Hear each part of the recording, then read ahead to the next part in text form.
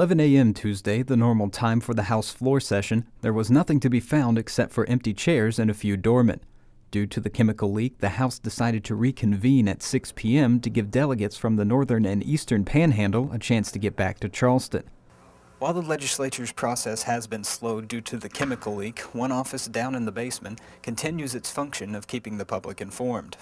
This is the Legislative Reference and Information Center. We're essentially called the Office of Public Information or Legislative Information.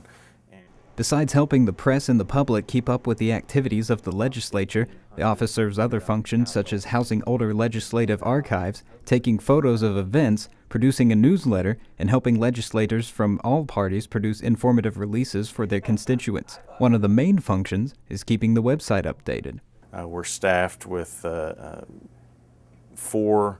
two full-time writers, 2 per diem writers during session, and this year we have 2 interns from Marshall and WV respectively that help us, for college credit obviously, help us help the members, because what you see is the Capitol Press Corps has been getting smaller and smaller every year, and some of the newspapers around the state don't have the resources to send reporters to the Capitol.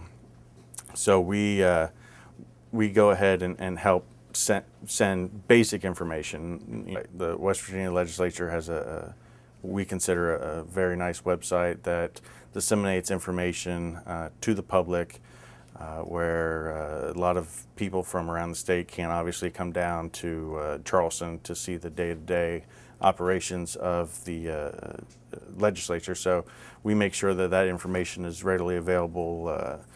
We have a blog on the website that updates every day. Every time one of the chambers goes in, we say what they did, bills introduced, bills that are on the calendar, resolutions, whatever business is going on.